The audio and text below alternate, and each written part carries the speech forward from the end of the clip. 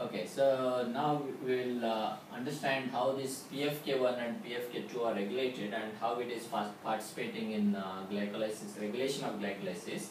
So first we will see the phosphofructokinase 2 enzyme, PFK-2 enzyme. So as I said, PFK-2, it is a bifunctional enzyme. So bifunctional enzyme means one enzyme having two functions here. So one of the function of this PFK2 is it has got kinase part of it, and it has got phosphatase part of it, phosphatase here. So the function of kinase is it will add phosphate, as you already know, and function of phosphatase is it is opposite to that of kinase. It will remove the phosphate from wherever phosphates are present. Okay. So now this kinase or phosphatase, either one of them will be active at a time. So both of them cannot be active at a time because they are antagonistic functions there. So depending on in which condition our body cells are there, whether it is a fasting condition or whether they are in well-fed condition. So first I will take example of fasting condition rather than well-fed condition. So in fasting condition what happens? So here is the fasting condition. Fasting condition, as you already know, there will be decrease in blood glucose concentration because we are fasting, so our body is in fasting condition.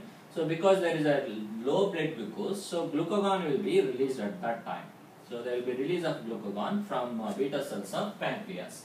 So this glucagon is a water soluble hormone, so it will increase cyclic EMP formation. So by G protein coupled reaction, so it will go and bind to receptor, G protein coupled receptor, and adenylyl cyclase will be activated, and that will increase cyclic AMP. So cyclic AMP will activate protein kinase A.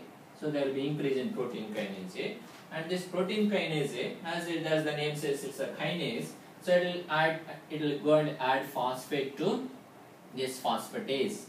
So to the hydroxyl residues, hydroxyl containing amino acid like serine, tyrosine, and threonine, one of these amino acids will be added with phosphate. So it will add phosphate to phosphatase, and it will add phosphate to kinase also.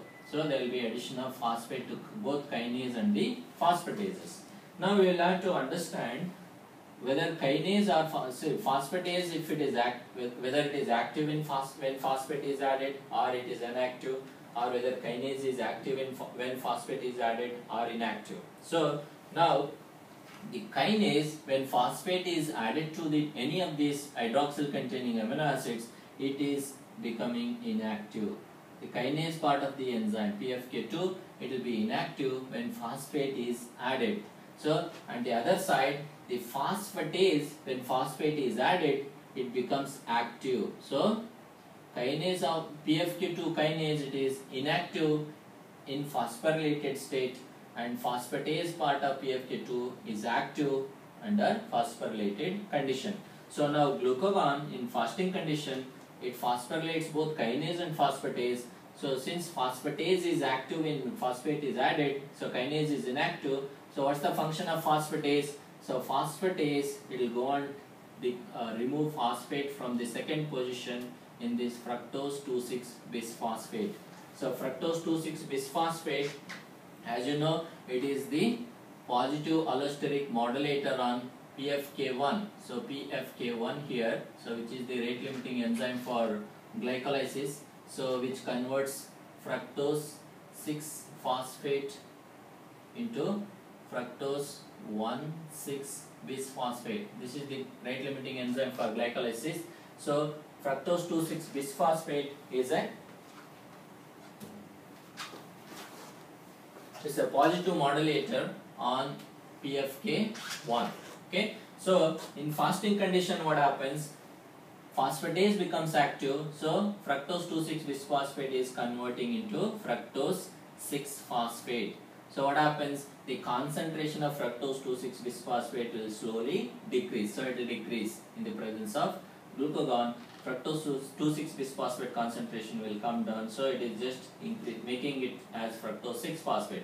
So when the concentration of fructose 2,6 bisphosphate decreases, so its positive effect on this PFK-1, it will be decreased because you are decreasing, the cell is decreasing this fructose 2,6 bisphosphate concentration. So glucagon by making this phosphatase, keeping this phosphatase in phosphorylated state, it is converting more and more fructose 2,6 bisphosphate into fructose 6-phosphate. So its fructose 2,6 bisphosphate's positive influence on PFK1 is taken off now. So when its positive influence is taken off, so PFK1 becomes, it will decrease its function. So fructose 6-phosphate conversion into fructose 1,6 bisphosphate, it will decrease. So there will be accumulation of fructose 6-phosphate. So when fructose 6-phosphate accumulates, so it will decrease the conversion of glucose 6-phosphate into fructose 6-phosphate, because it will affect that reaction. So glucose 6-phosphate will accumulate. So accumulated glucose 6-phosphate, it will affect the conversion of glucose to glucose 6-phosphate, because it will feedback inhibit hexokinase here. So that reaction will be inhibited. So overall there will be decrease in the conversion of glucose going towards pyruvate. Okay, so glucose will concentration will try to increase. That's what glucagon is doing. So glucagon, by doing all this, it is trying to increase the blood glucose concentration. That's why glucagon is an hyperglycemic hormone. So okay, now we'll move into fed state. So that's what we are seeing in fasting condition. In fed state, what happens? So when a person takes meal or a diet, so there will be increase in blood glucose concentration. So because of the increase in blood glucose concentration, so glucose will enter into beta cells of pancreas and releases insulin. So that we have already seen how insulin is released from beta cells of pancreas.